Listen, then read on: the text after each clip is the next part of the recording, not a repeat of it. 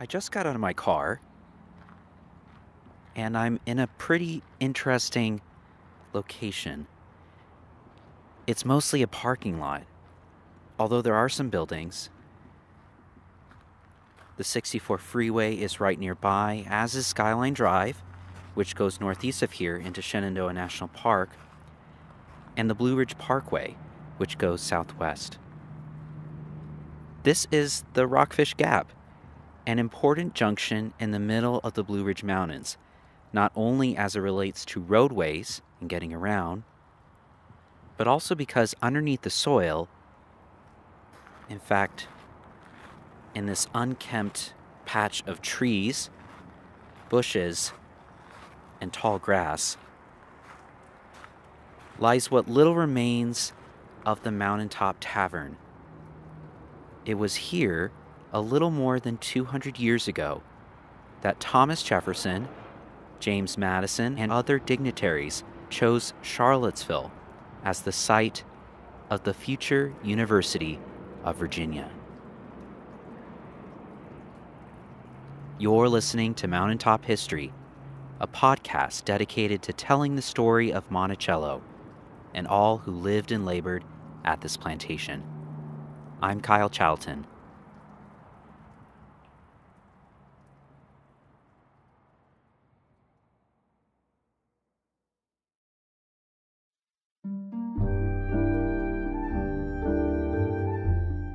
Thomas Jefferson believed that education was essential for a flourishing democracy, that knowledge was power and one of the greatest pursuits in one's life.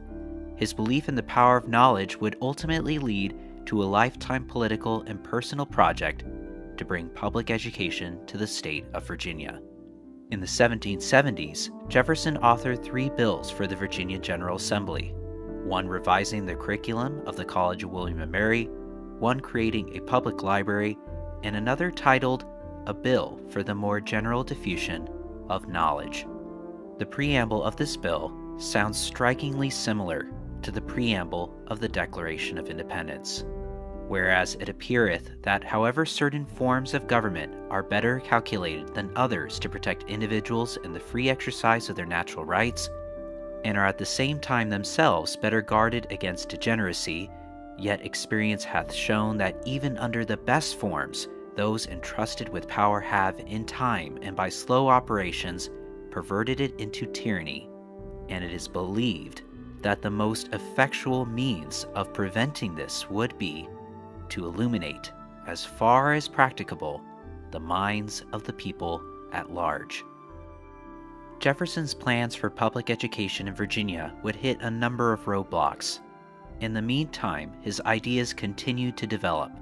He believed, for example, that the College of William and Mary, his alma mater, should be replaced by, quote, more centrally for the state, a university on a plan so broad and liberal and modern as to be worth patronizing with the public support, and be a temptation to the youth of other states to come and drink of the cup of knowledge and fraternize with us. It was only during Jefferson's retirement years that his plans for a public university would take shape. The year 1817 proved to be pivotal. Jefferson and a number of dignitaries met in Rockfish Gap at the Mountaintop Tavern to decide on a location for the new university, and ultimately chose Charlottesville. Land for the university was purchased from James Monroe, and in October of that same year, the cornerstone of UVA's Pavilion 7 was laid down.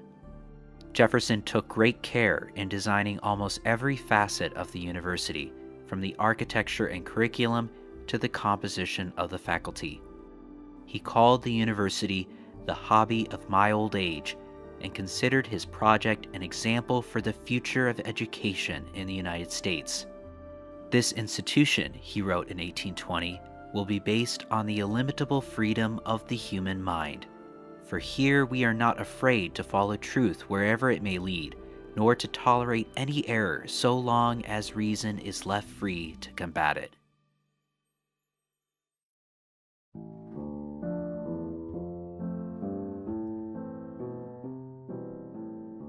Many individuals associated with the Monticello plantation, both free and enslaved, worked toward the construction of the university. including Burrell Colbert and Thrimston Hearn. Others, such as Dorothea and Lucy Cottrell, became the property of UVA's professors. These facts point out a stark reminder that the University of Virginia was not envisioned for all residents of the state.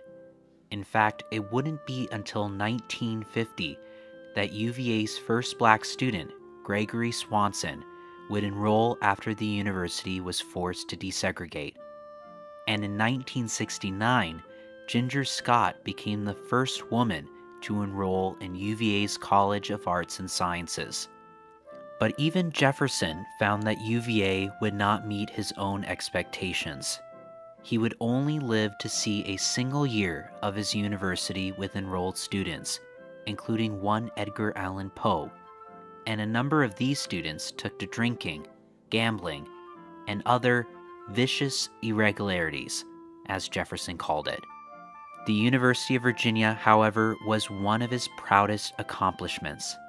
He considered it so great to his own legacy that he left behind a wish that on his grave it be inscribed that he was, quote, Father of the University of Virginia. This has been another edition of Mountaintop History, a collaboration between WTJU and the Thomas Jefferson Foundation.